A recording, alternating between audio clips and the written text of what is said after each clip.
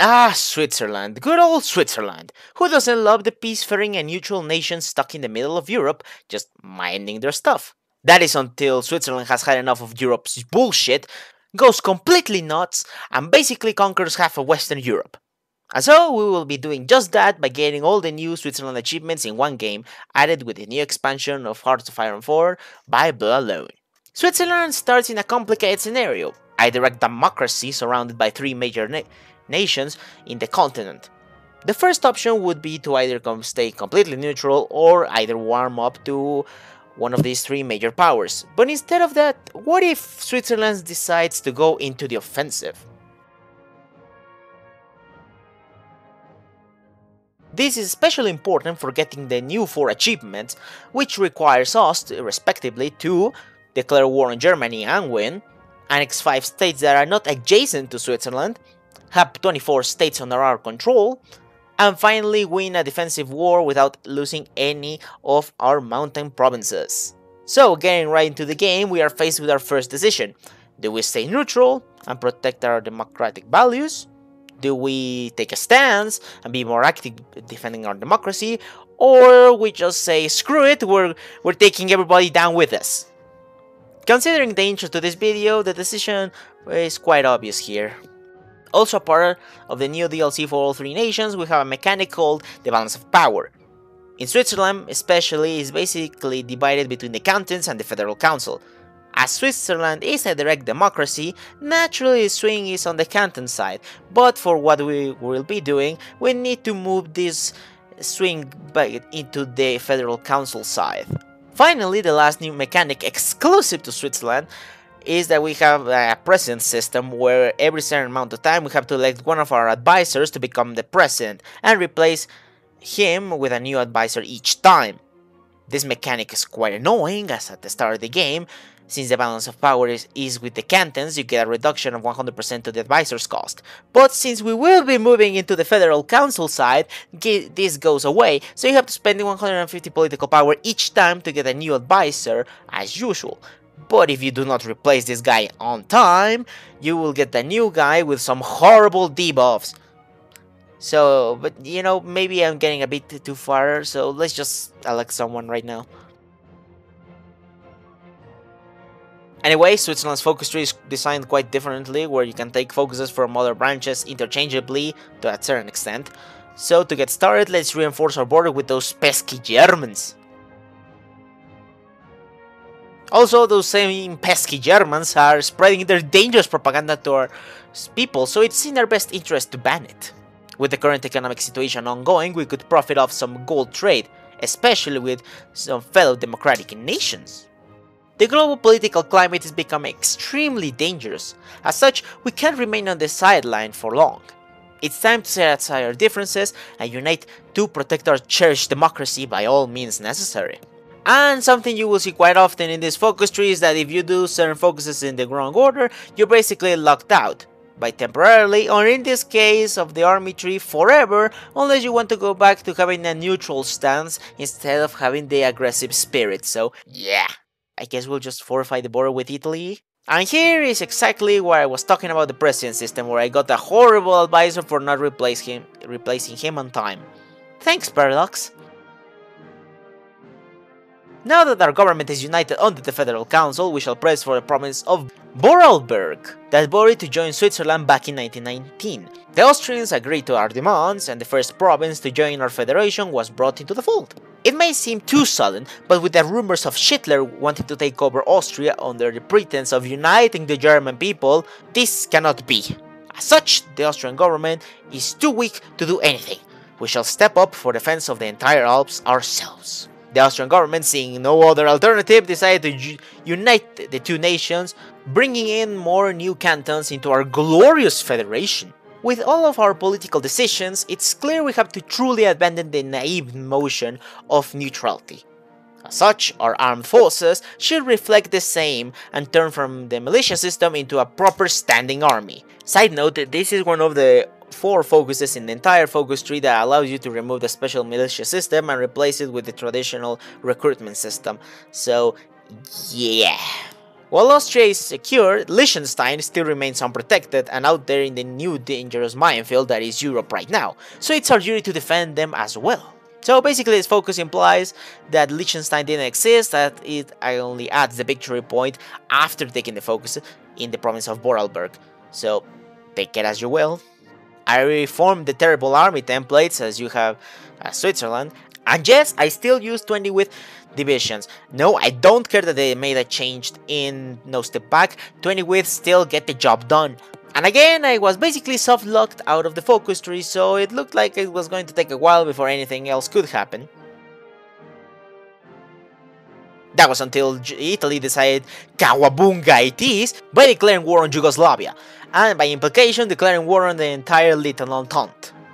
So things had gone from 0 to 100 really f***ing quick. But wait folks, there's more! Just mere weeks after Italy going nuts, Hitler also decided to join in on the fun by demanding the Sudetenland, which the cowardly Brits left the Czechs on their own, but France backed them up, so we now had an entire continental war by 1938. I hurried up reforming my army, but the war got weirder as fascist Mexico that joined the Axis declared war on Central America, bringing the UK into the conflict, making this an all-out brawl. So I took this opportunity to exploit French weakness and demand their provinces in the Alps, to protect them from death and the madness of the war.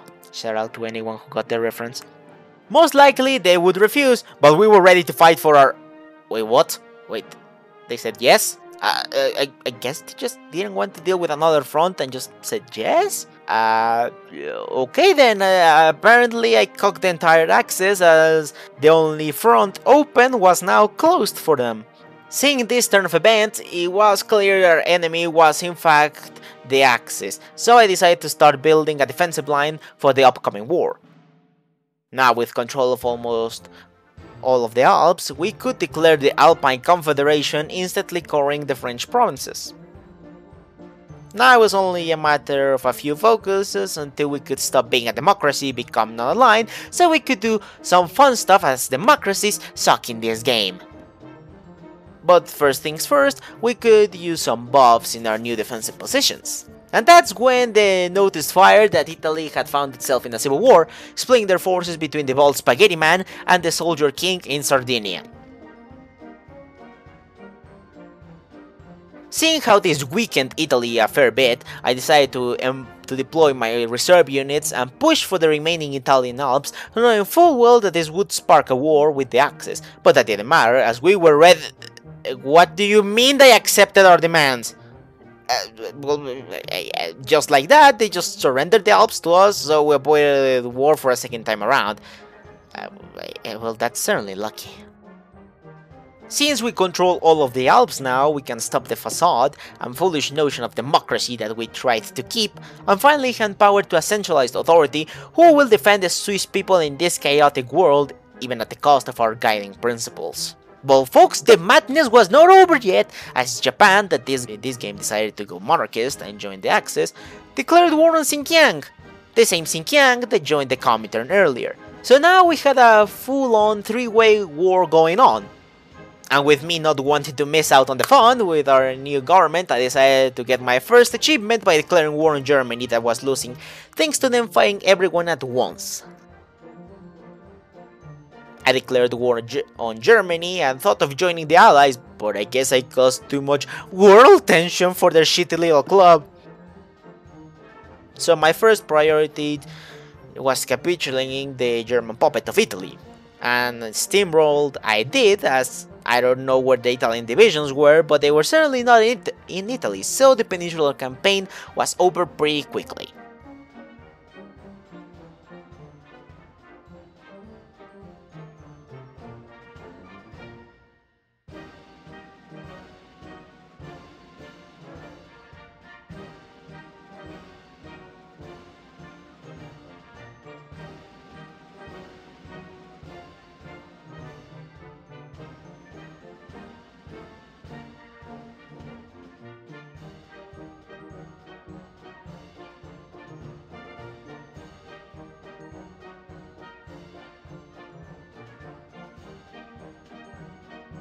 After the Italian front was closed, I focused my attention to the German border and by concentrating my troops around the southern German states. Eventually, I was able to break through, even though the German troops were of superior quality.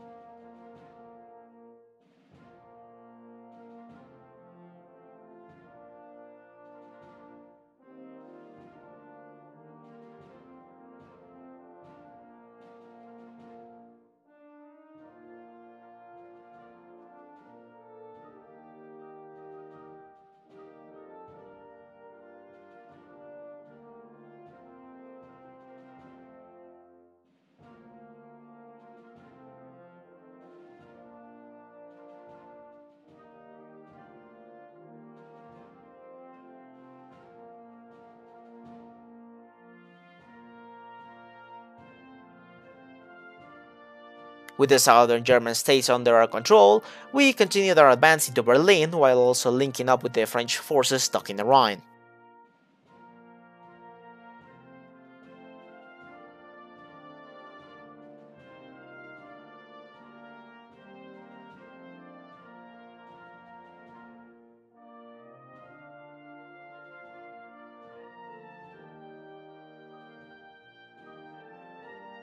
Our forces captured Berlin, but that was overshadowed by the fact that someone blew up the Suez Canal. Paradox, you really need to add generic events of generic nation taking its capital, not just for certain nations, because with the Germans capitulating and the war not ending thanks to Japan being a thing, I backstabbed the French that were tired from constant warfare. Anyway, something weird happened. For some reason in the peace deal, the only nations were Czechoslovakia, Luxembourg and the other Italy. That meant that France, Romania and Yugoslavia remained untouched. So, what I think happened is that the game bugged out thanks to the Italian Civil War being a thing, and because the Civil War ended with the attacking Italian kingdom tag being defeated, this counted as a defensive war because I joined the war, but because I didn't have peace with France and the rest of the Little Entente, the achievement of You Shall Not Pass popped out. I don't really get it. But on the flip side, because Czechoslovakia was gone, and because it was the leader of the Little Entente, this made France join the Allies, and basically the worst case scenario happened, as I didn't want to fight the entire Allies, but here I was. So, since I was at war with basically everyone at this point, I joined the only country that accepted me, and that was the Soviet Union. So, yeah, Switzerland that abandoned neutrality to defend its region now was at war with the fascist and democratic nations, even though previously it was once before a direct democracy that is now allied to one of the most oppressive regimes in history. I wasn't lying in the title, with this being one of the weirdest games I've ever had in Vanilla Hoi 4. Okay, so just to quickly recap of what happened next. I helped out Spain kick the Allies out of mainland Europe. The Netherlands thought it was a great idea to join the Allies at this time, and as you can imagine, they paid the price. And I basically recreated the Holy Roman Empire's borders with this cursed monstrosity. As this was all happening, I decided to send one of my armies to China and help end the war with the Axis. So my boys, who were all German, Italian and French, had to go through the entire Siberian wasteland just to get to Manchuria, to then push out the Japanese out of Korea, so that with Russian help we could end the war with Germany that started because of the Sudetenland. Man, this war really be putting to shame those World War I memes.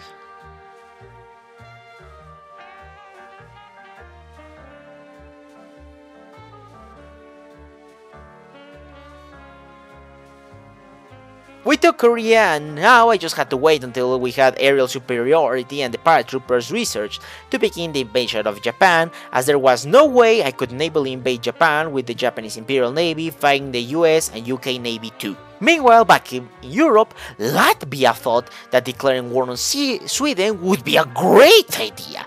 So after dealing with the 78th naval invasion by the British, I had to invade Denmark and Sweden to deal with Latvia's decision.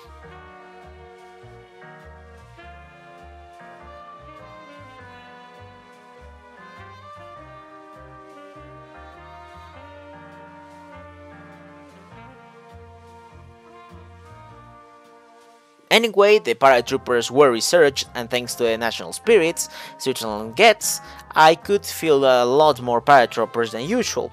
So I then turned some of my divisions in the east to paratroopers, and by tricking the AI to remove their air wings of the home miles, I got the green air needed and just rushed the hell out to capitulate Japan before their army from China could return to the home isles.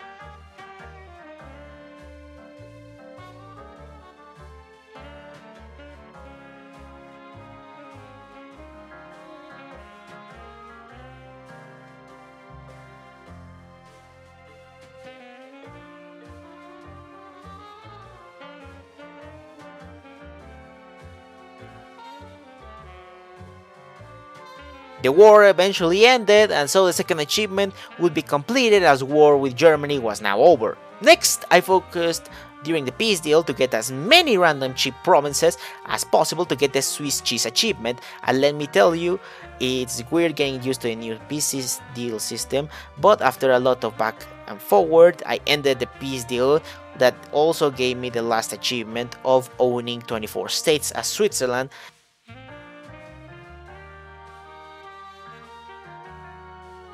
with some beautiful border gore for some of you weirdos who enjoy this stuff. And there you have it, folks, all the Swiss achievements done in one playthrough, in easily my weirdest Hearts of Iron 4 game, and let me tell you, as someone has achieved 100% on achievements multiple times by now, in this game I've seen some weird stuff, but nothing compares to this madness. So that was it for today's video. I hope you enjoyed this video showcasing the new Swiss focus tree and also getting all the new achievements in one playthrough when normally it would require at least 2 playthroughs. Next video will be all about the Ethiopian achievements, so expect that video to be way longer. If you would like to see more similar content to this one, remember to subscribe as this really helps out the channel. This was the Fexus Expert, you are dismissed, soldier.